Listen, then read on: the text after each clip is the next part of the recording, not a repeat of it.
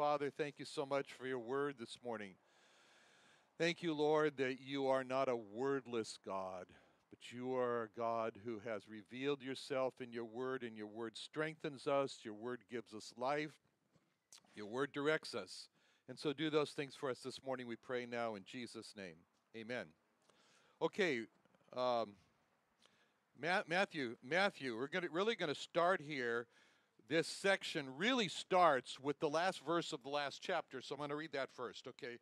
Chapter 8, verse 34, moving on to chapter 9.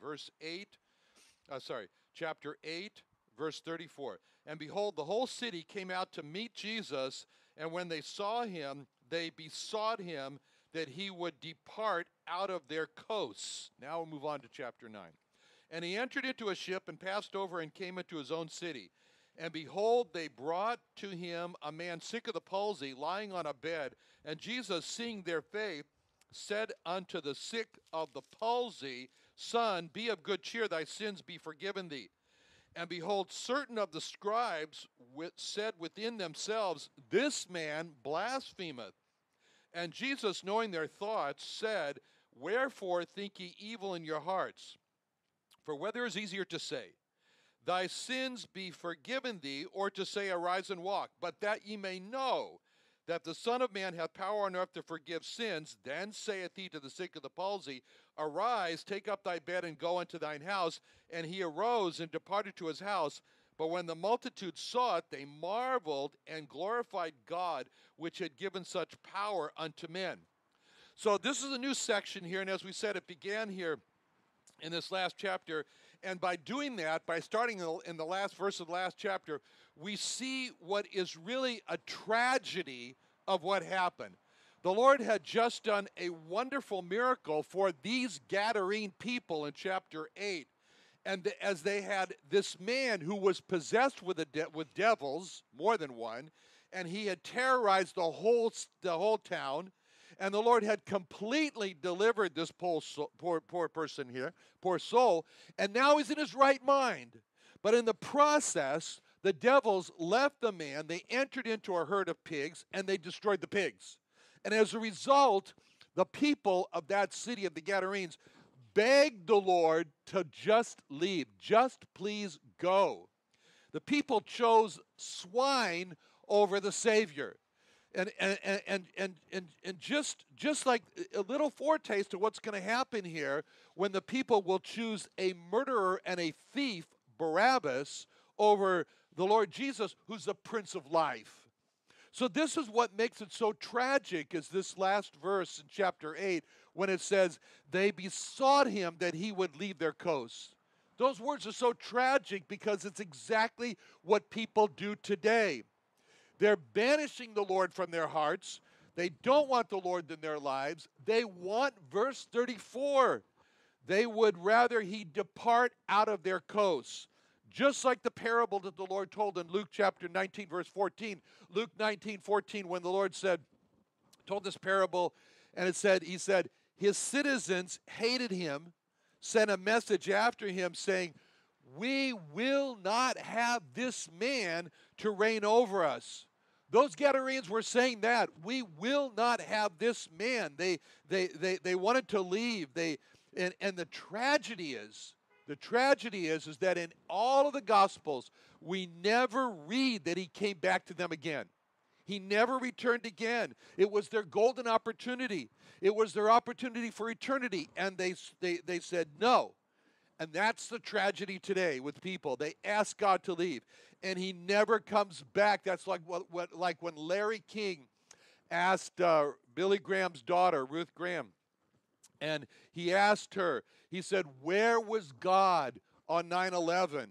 And she replied, God was exactly where we asked him to be. We wanted him to leave our schools. We wanted him to leave our country. We wanted him to leave our courts. We wanted him to leave our government. And he said, okay, and he did. And for the many many people who have gotten my book, the changed, I can see clearly in those responses such an anger against God. Such a I'm so tired of God. I'm so offended that someone would mail me a book about God.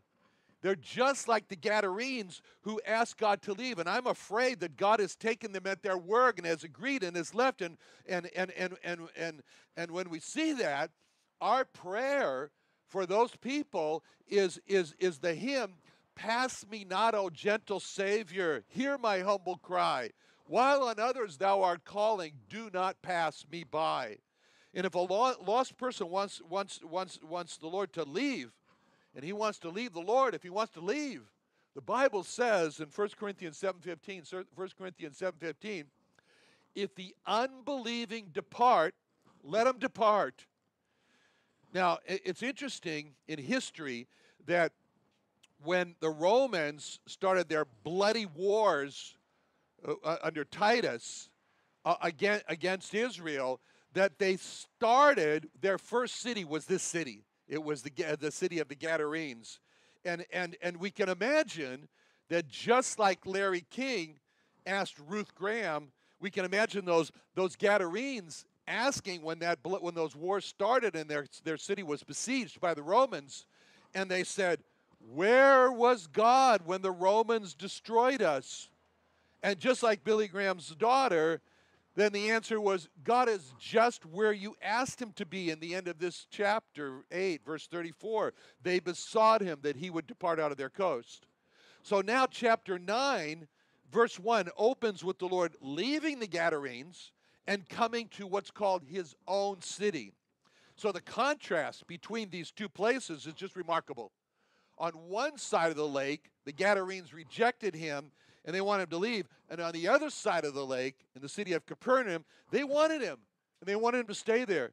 This shows that the Lord will not stay long when he's not welcome, but he'll stay forever to a person who welcomes him and craves his presence. Now, it's interesting in verse 1 because it says there in verse 1 that he comes to a place which is called his own city. Now, you might think when it says his own city, what's the first city that comes to your mind? What is it? It's Nazareth. It's where he grew up, right? That's his own city. But this is not referring to Nazareth. This, as I said, is referring to the city of Capernaum, because now Capernaum has become his own city. And Nazareth is no longer his own city. So what happened? What happened to Nazareth? Why is Nazareth no longer called his own city? Nazareth fell from being the Lord's own city. Capernaum was elevated to being his own city. And the reason Nazareth was no longer his own city is because of what we're going to find out in Matthew 13:54. Matthew 13:54, when it says, when he was come into his own country, that's Nazareth, he taught them in their synagogue, insomuch that they were astonished, and said, "Whence hath this man this wisdom and these mighty works? Is not this the carpenter's son? Is not his mother called Mary? And his brethren James and Joseph and Simon and Judas? And his sisters, are they not all with us? Whence then hath this man all these things?" And they were offended in him. But Jesus said unto them, "A prophet is not without honor, save in his own country and in his own house." And he did not many mighty works there because of their unbelief. That's it. It was their unbelief that the city of Nazareth had, because they said, "Don't we know his father?" Reminds me of one time when I was in the desert with Pastor Jim, and there was a group of Orthodox rabbis walking around there. And I said to Jim, "Stop the car. I want to go talk to him." And Jim said, "Are you sure you want to do that?" I said, "Yes." So we stopped the car. I went running up to them. I was so eager. I was a new believer. And I go running up to them. And I said, the prophecies. And Jesus died for our sins. And I presented about a few minutes sermon there, power-packed sermon. I was very convinced myself. But I remember the rabbis started to stroke their beards. They all have beards. Started to stroke their beards and tilted their head up and looked down at me through their glasses like this. And they said, I didn't catch it. Which yeshiva did you go to? What's their response? Which yeshiva was it that you went to? I didn't catch the name. And I was so mad. And I went back to the car and I slammed the door. And Jim said, how'd it go? And I said, don't ask. It was so bad.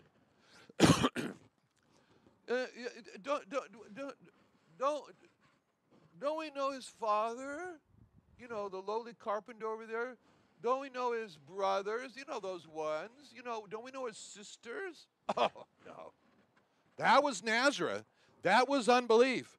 And they fell as a result of being called his own city. And now it was Capernaum. Because Capernaum couldn't get enough of the Lord. And therefore, they got the title, his own city. Now, as soon as the Lord arrived by ship in Capernaum, we read in verse 2, behold, they brought to him a man sick of the palsy, lying on a bed. Now, this account here of the healing of the paralyzed man called the man of palsy, the paralyzed man, is recorded in the other Gospels of Mark and Luke. And from those accounts, it's valuable for us to look at it because we can get a more full picture of what happened. So when we look at Mark 2, in the first 4 verses of Mark 2, we read in Mark 2:1, again he entered into Capernaum after some days, and it was noised that he was in the house, and straightway many were gathered together, insomuch that there was no room to receive them, no, not so much as about the door. So you get the picture here. Very crowded around the door. And he preached the word unto them, and they come unto him, bringing one sick of the palsy, which was born of 4. And when they could not come nigh unto him for the press, they uncovered the roof where he was, and when they had broken it up, Clint, we're going to need you there to fix that roof. They let down the bed wherein the sick of the palsy lie. Now that's valuable information. And that's basically telling us it was a jam-packed meeting where people were jammed up against the door. No way you were going to squeeze your way through that door.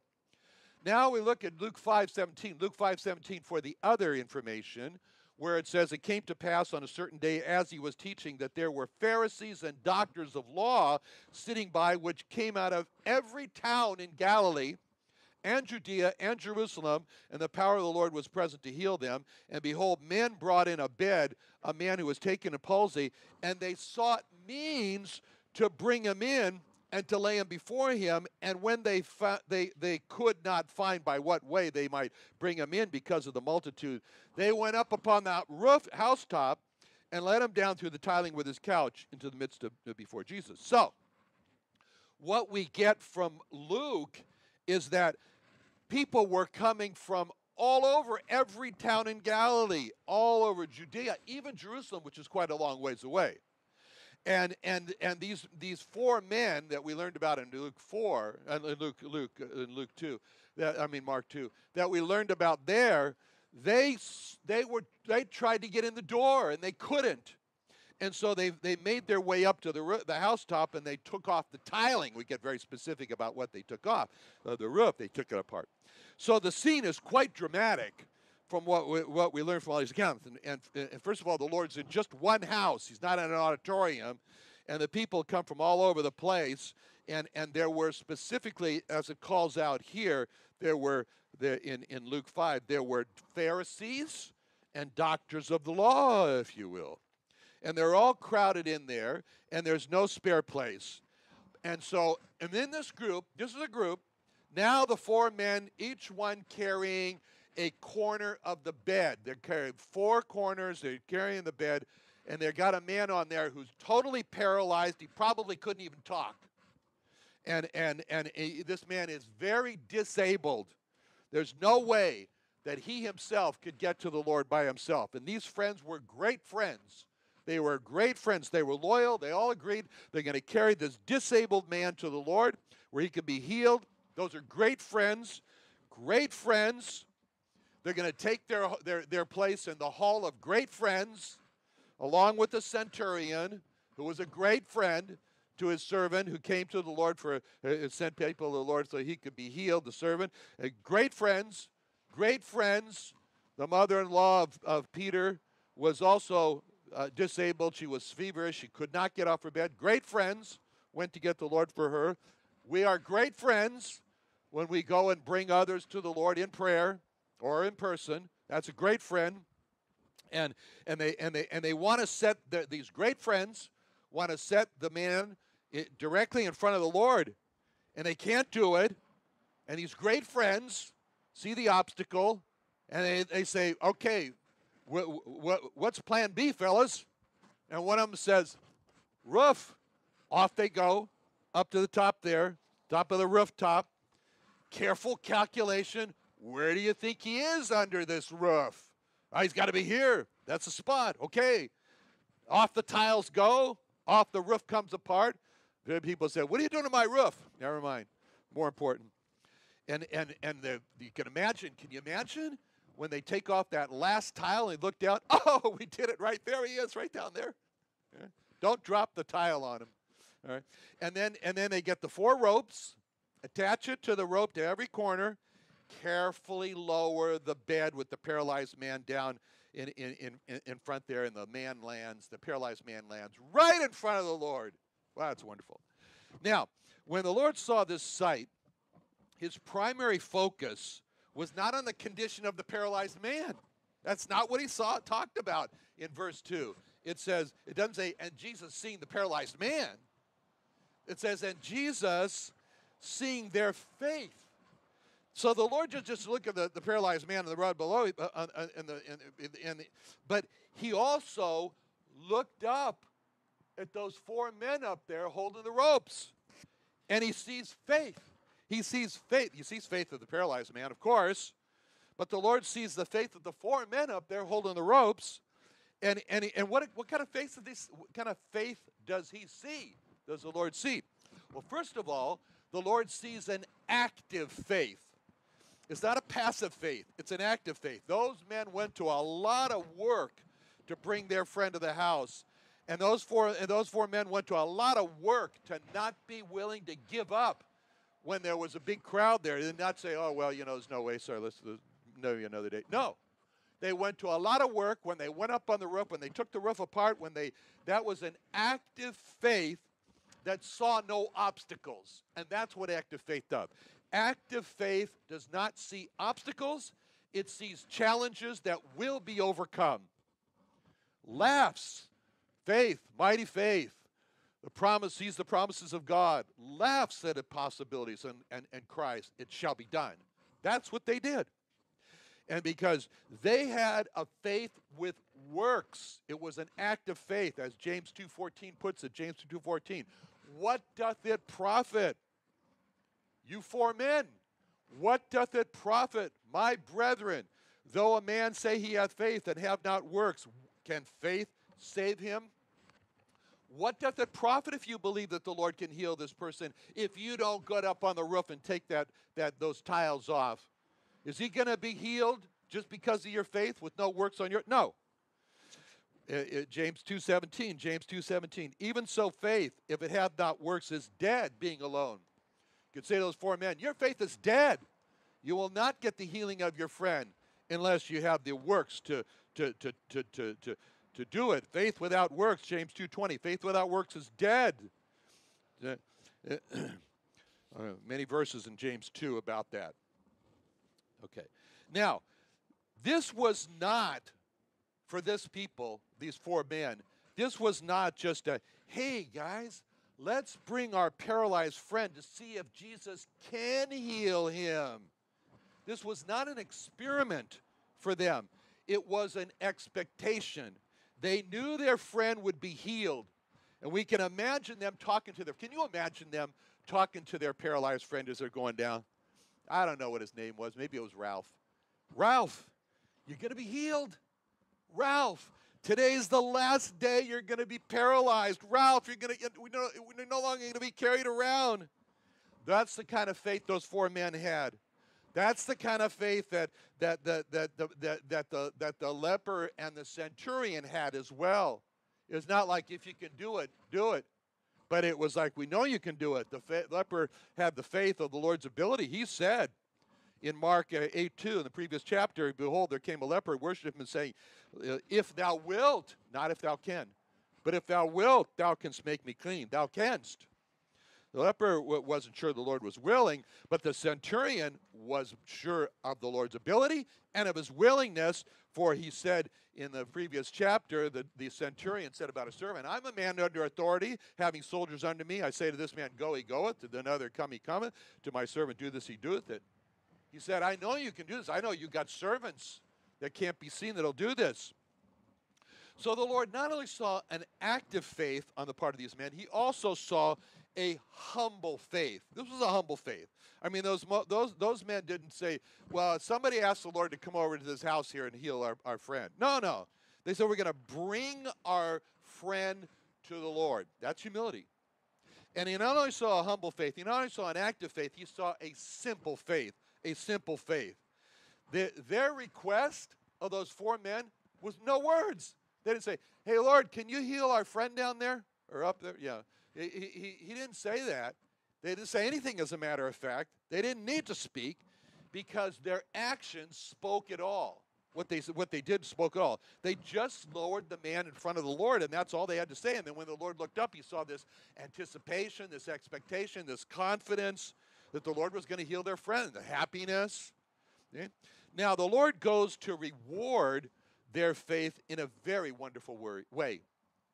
He turns to the man, the paralyzed man in verse 2, and said unto the sick of the palsy, Son, be of good cheer, thy sins be forgiven thee. So first of all, the Lord addresses this paralyzed man with the title of son. That's wonderful. It's like saying child.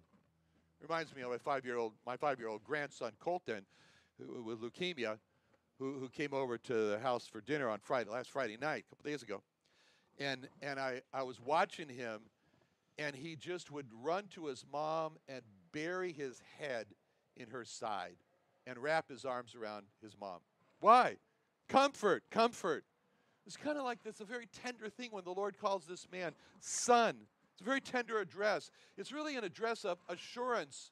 Son, as a father would not deny a son, I'm going to give this son is assurance. Just like the thief on the cross, who was in desperate need of assurance. He knew he was going to die. He wasn't worried about dying. He was worried about what's going to happen to him after he dies. He wants the Lord, can you just remember me? Remember me when you get to your kingdom? And the Lord, in such a very tender way, same way, from the cross said in Luke 23:43, Luke 23:43, Jesus said to him, Verily I say unto thee, today thou shalt be with me in paradise. So there he is. There's that man on the cross, that thief on the cross. He's scared. He's anxious. He's worried. Here's this paralyzed man also. He's scared. He's anxious. He's worried. What's he worried about? Well, one of my friends don't choose the right place to lower me down through the roof. What if Jesus has moved on to some other place in the house there and I get let down the wrong place? What if my friends drop me? What if Jesus gets angry? He's been interrupted. He's in the middle of teaching. There's this man gets lowered down.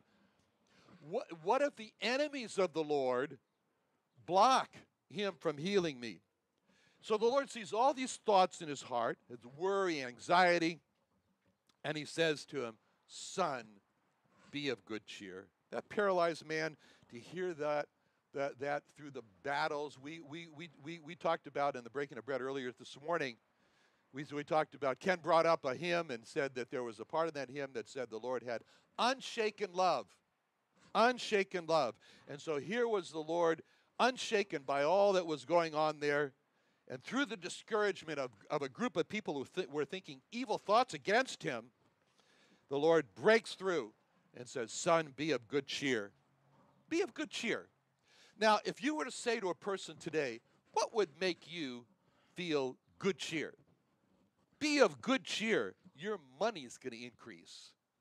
Be of good cheer. Your stocks are going to double in the stock market.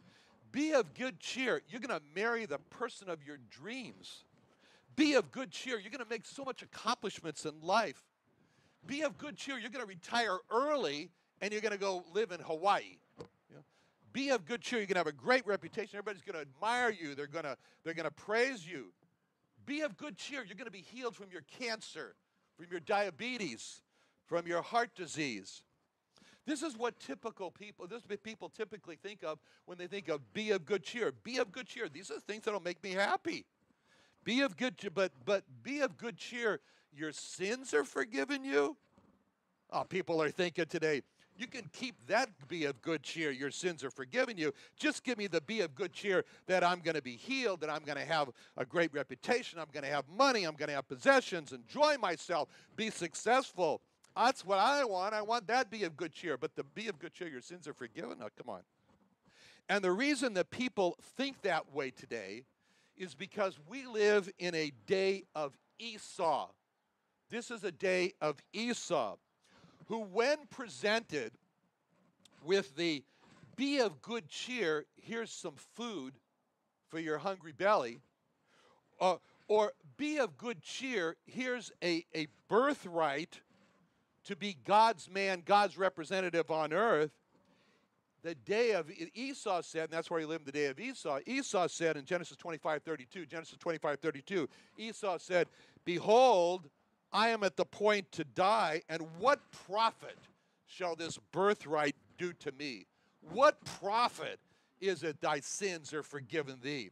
And most people join Esau today and say, what good is a birthright to me? I need something for the here and now. And most people say, what good is sins forgiven to me? I need something for the here and now. But the Lord said to this man, be of good cheer, thy sins be forgiven thee. And when the Lord did that, he was fulfilling, carrying out, doing his mission for which he came to earth, to bring forgiveness of sins, which he would then, the basis for which, accomplish on the cross. That was on the cross where we just were this morning.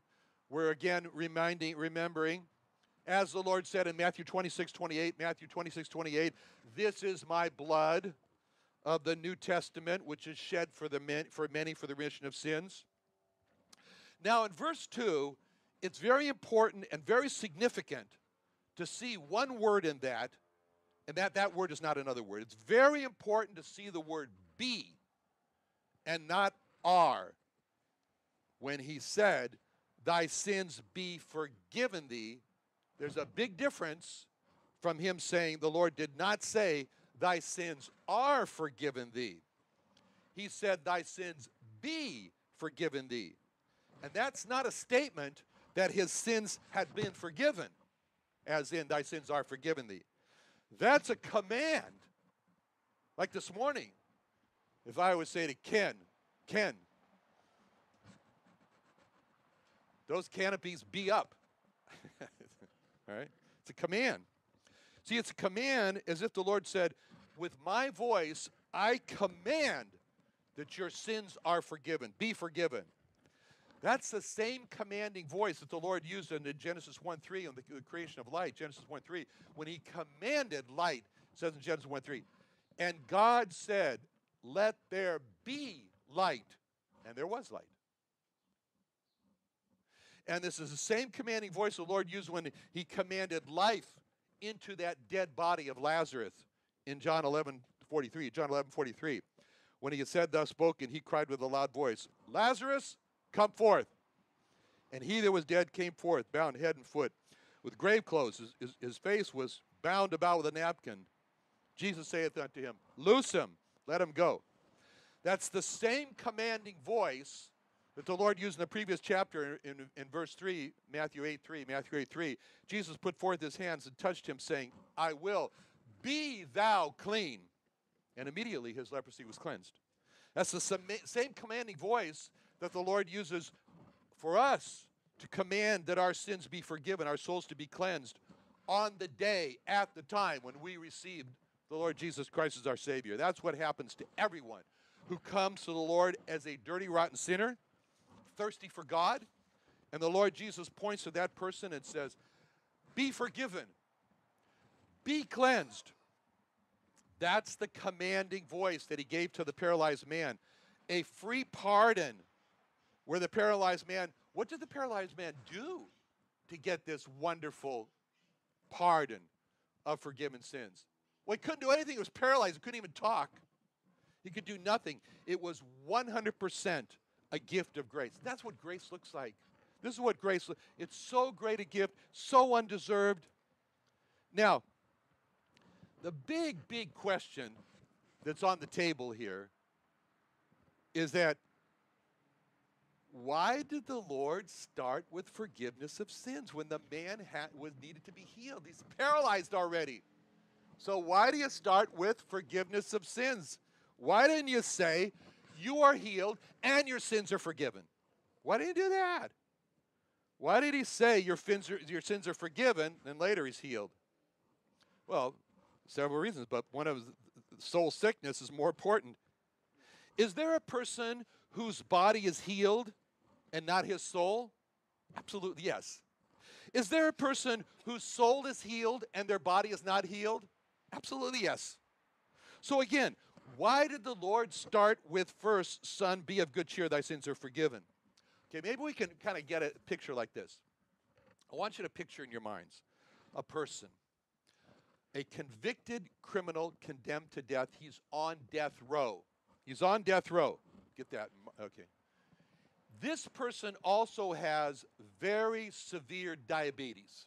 Very severe diabetes. He has to check his sugar level throughout the day. He's taking insulin all the time. His diabetes, he's lost toes over his diabetes. He's very sick. He's got a lot of issues with the diabetes. Now, picture the time of his execution, that it's come. And the cell door opens for his final walk to his execution. And now he's walking to the execution room. Now picture a doctor running up to him and saying, I've got a wonderful cure for your diabetes. An injection. And the doctor injects him with the injection, and instantly the man is cured from his diabetes. And the doctor says, there, now you're cured from your diabetes. You'll never have to check your blood sugar again. You'll never have to be injected with insulin again. But he's still on his way to his execution, okay? Even though his diabetes is cured. So which of the two statements does that man want to hear? Be of good cheer, your diabetes is cured. Or be of good cheer, the governor has issued a pardon and your execution has been canceled. What difference does it make if his diabetes is killed for the short time he has to live because he's on his way to his execution? The cure of the diabetes pales in the face of his looming execution. And anything short of a pardon of mercy is just inconsiderable.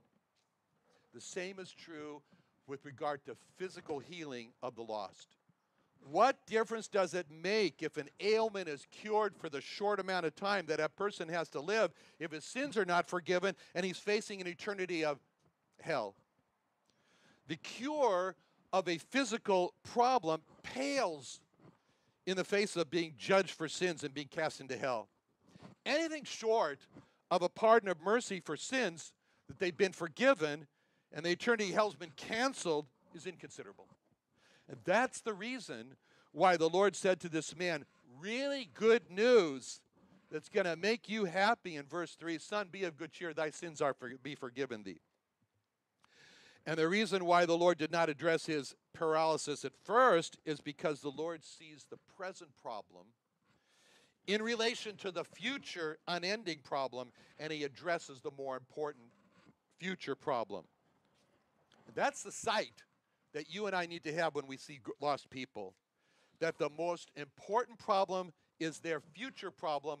Where am I going to spend eternity? And if that man were only told that his sins were forgiven and not healed, he's a winner. He's a winner that day, paralysis and all. But if that paralyzed man was only told that you've been healed from your paralysis and your sins were not forgiven, he's a loser. He's a loser that day. Hezekiah looked at the immediate problem when he was close to death with a sickness and here's a man who was the highest position in Israel. He was the king. And he says, you know what really robs me of my peace? It's not this sickness. Hezekiah, Isaiah 38:17. Isaiah 38:17. Behold, for peace I had bitterness, but thou in love to my soul delivered it from the pit of corruption. For thou hast cast all my sins behind thy back. There he is, talking about the day of his great transformation, the day of Hezekiah's great transformation. That was the day when God in love saved his soul, when God cast all the sins of Hezekiah behind his back.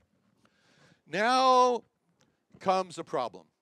The first opposition, real strong opposition, is now coming. It comes from a certain group of people in this large crowd, a group of the Pharisees, a group of the scribes, ones who were scribes. They copied the scriptures. They were responsible for the scriptures. Their opposition is strong. They're accusing the Lord of blasphemy.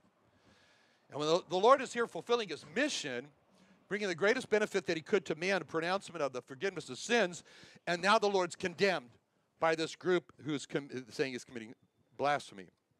Now, the basis for them accusing him of blasphemy is given to us in Mark 2, 6 and 7, parallel passage. But there were certain of the scribes sitting there and reasoning in their hearts, why doth this man speak blasphemies? Who can forgive sins but God? They had just heard that Jesus had forgiven sins, and they reasoned no one can forgive sins except for God, and they were 100% right. They were 100% correct. Only God forgives sins, as it says in Isaiah 43:25. Isaiah 43:25, God says, I, even I, am he that blotteth out thy transgressions for mine own sake, and will not remember thy sins. They were 100% right because God forgives sins. That's what Micah says. Micah 7:18. Micah 7:18. Who is a God like unto thee that pardoneth iniquity?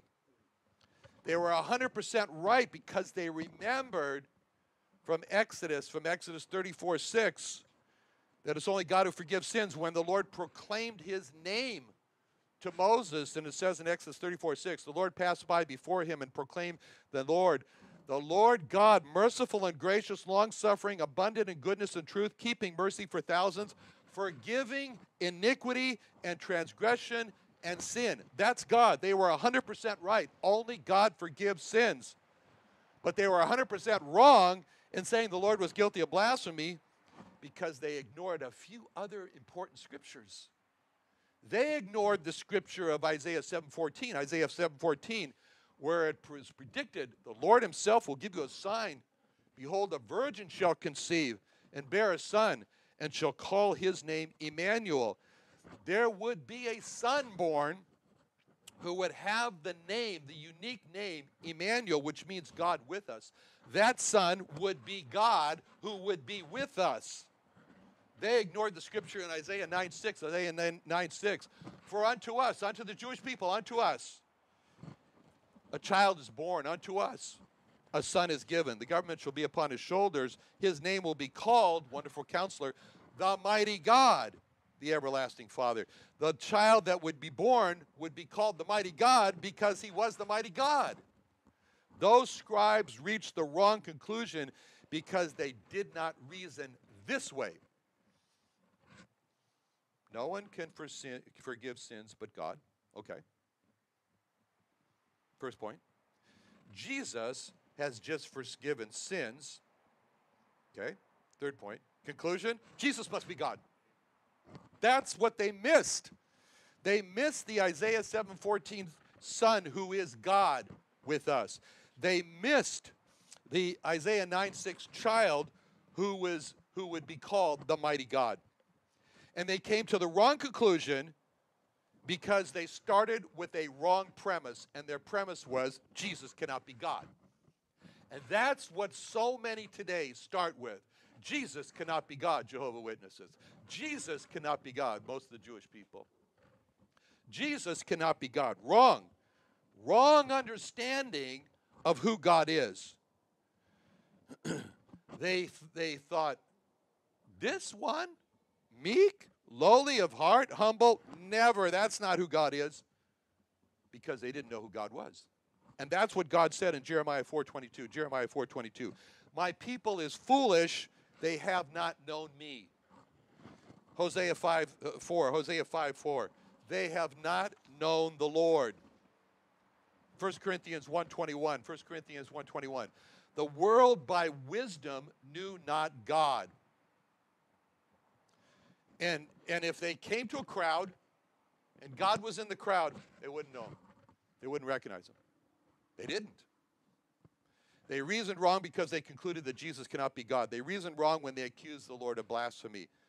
But all their reasoning was happening privately. It says in verse 3, chapter 9, verse 3.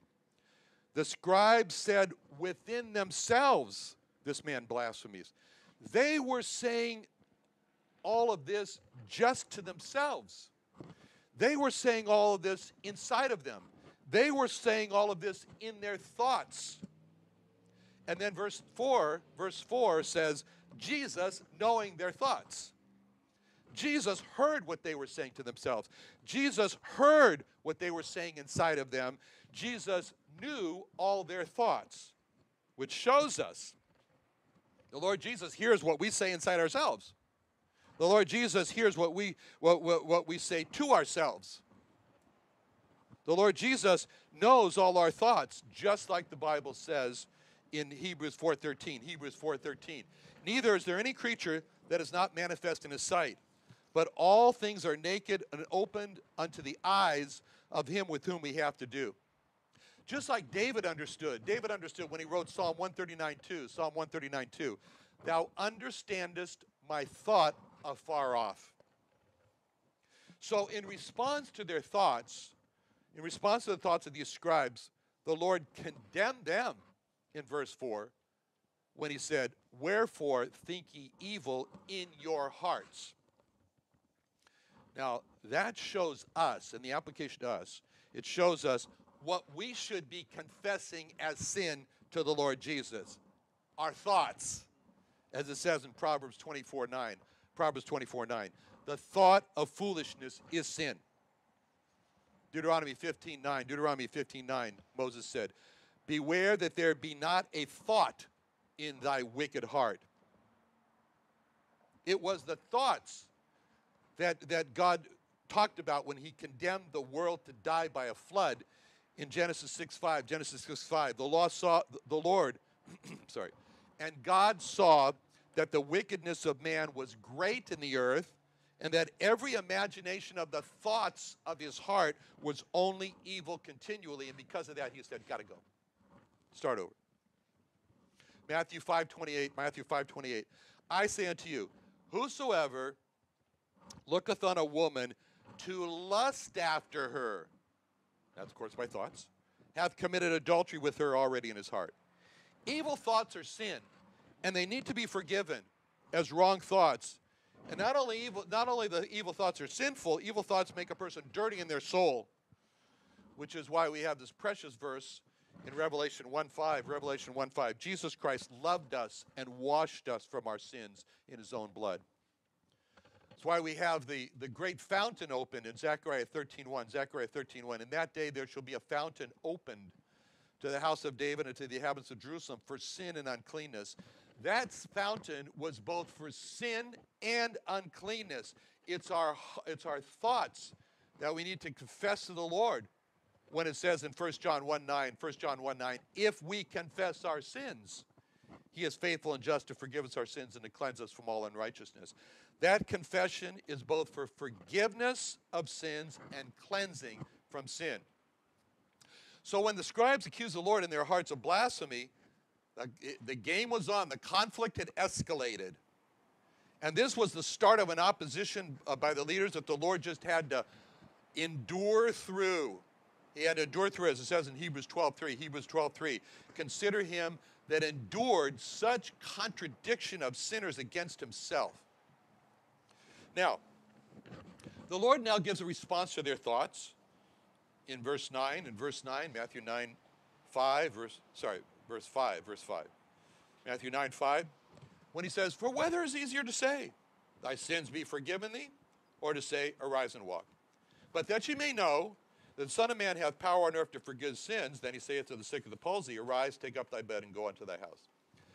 So as we said here, the main issue on the table is Jesus God? That's the issue.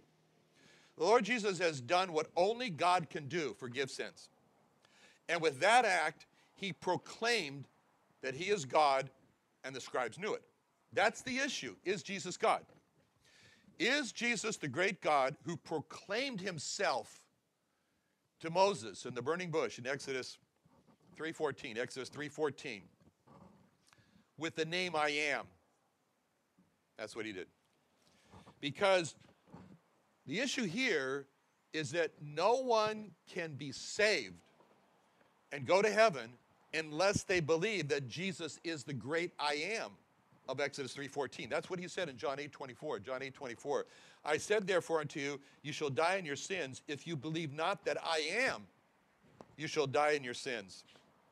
That is the central issue today of who Jesus is. Is Jesus God? Now the Lord, as we saw here, has just done something that only God can do. He's just pronounced, proclaimed, commanded, sins be forgiven. Now the Lord has chosen to do something else that only God can do. Only God. In Exodus 15:26, it is God who said, I am the Lord that healeth thee. So the Lord's going to heal this paralyzed man. And when he does that, he's going to speak to those experts of the scriptures right out of Exodus 15:26, the verse I just read, Exodus 15:26, that only the Lord heals. As a matter of fact, the Lord is really speaking to these experts in the scriptures right out of Psalm 103:3, which puts the two together of the forgiveness of this man's sins and the healing of this paralyzed man. When it says in Psalm 103:3 that God is he who forgiveth all thine iniquities, who healeth all thy diseases.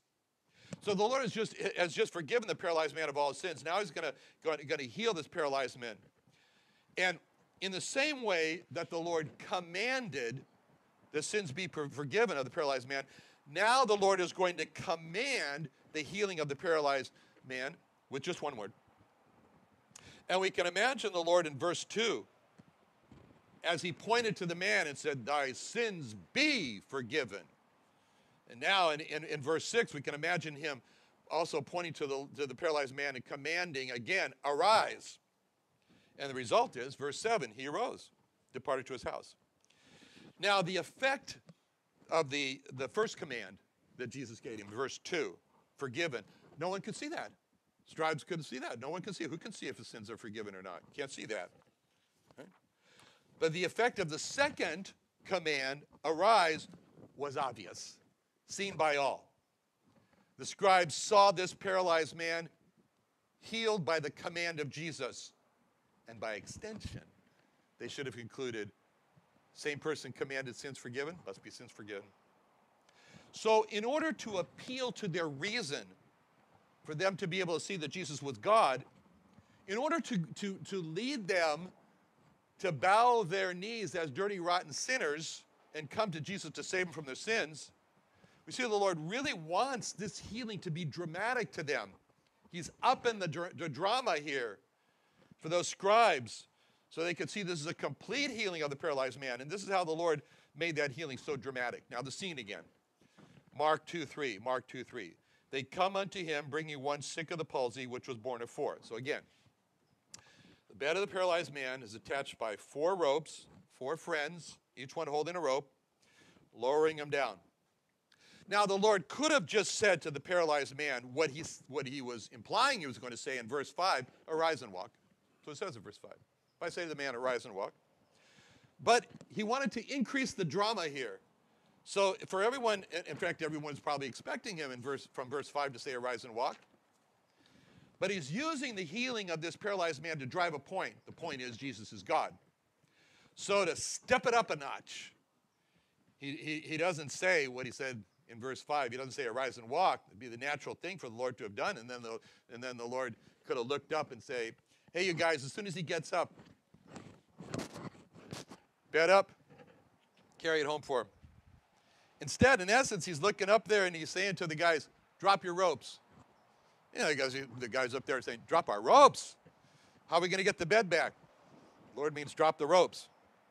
Because he didn't say in verse 5, arise and walk. He said in verse 6, arise, take up thy bed, you former paralyzed man, and go unto thy house.